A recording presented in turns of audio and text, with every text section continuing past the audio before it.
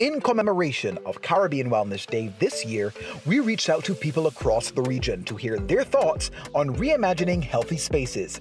Here is what they had to say. Hello, I'm Francine Charles, the Program Manager for the Childhood Obesity Prevention Program at the Heart and Stroke Foundation of Barbados, and I'm extremely pleased to be joining our regional partners for Caribbean Wellness Day to reimagine healthy spaces. Let's make health and well-being a priority by taking urgent measures to create healthier environments so that we can improve the quality of life of our people and make wonderful experiences for everyone. This Caribbean Wellness Day, we're calling on leaders from across the region to develop and implement effective public health policies that lead to a healthier Caribbean. We support 1, policies that create an active society where everyone can easily and affordably participate in physical activity. Well-lit green spaces, accessible sidewalks, and bike lanes encourage more physical activity. Transport and urban planning policies can help. Community spaces that promote physical activity are important.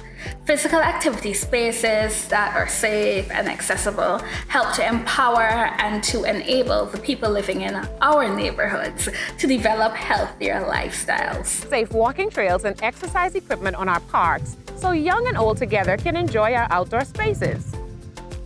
2, the introduction of tobacco control legislation. 1 of every 6 deaths caused by NCDs can be directly linked to smoking. Cigarettes are also bad for the environment. Tobacco control policies can make a difference. A smoke-free environment oftentimes leads to a healthier society, which in turn can contribute significantly to a more productive one. This is why we need to ensure the implementation of policies which promote the creation of more smoke-free public spaces, as this is a fundamental ingredient not only for our well-being, but for that of other vulnerable groups, including the elderly, and especially for children and future generations to come.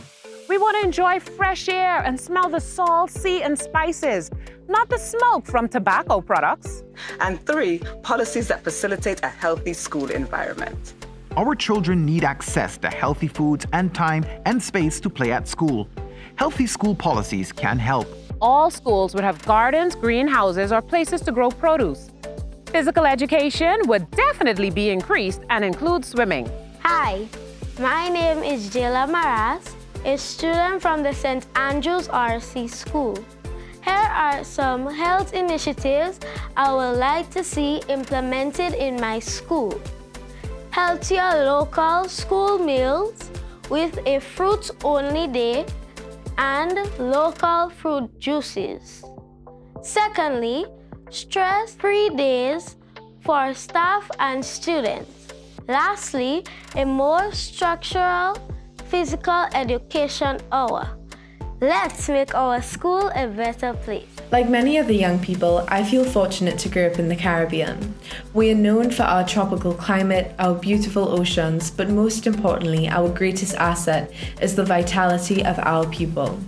Our policymakers and governments must ensure that we are equipped with the skills to enhance and build healthy societies.